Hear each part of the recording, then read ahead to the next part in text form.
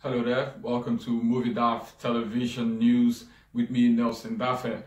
England has confirmed that youngsters Phil Foden and Mason Greenwood have been sent home separately after they allegedly invited two girls to the England team hotel in Reykjavik, Iceland, and breaking coronavirus isolation rules as a result.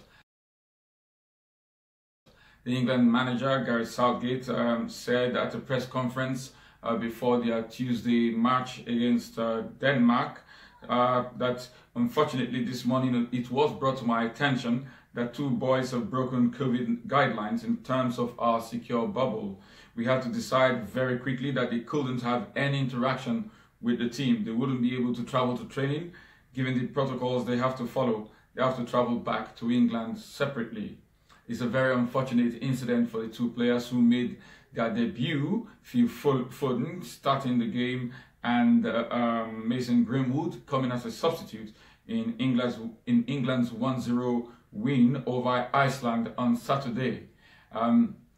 This incident brings to mind what happened in the Tunisia 2004, the African Nations Cup in Tunisia 2004, when the Super Eagles of Nigeria and their coaches were forced to send home three players of the Nigerian national team, Victor Agali, Yakubu Ayegbeni,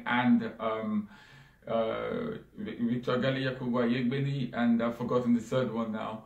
They were forced to send the three players home after it was discovered that the three players had been with girls just prior to one of the Super Eagles matches. And so it is a big disappointment for the players.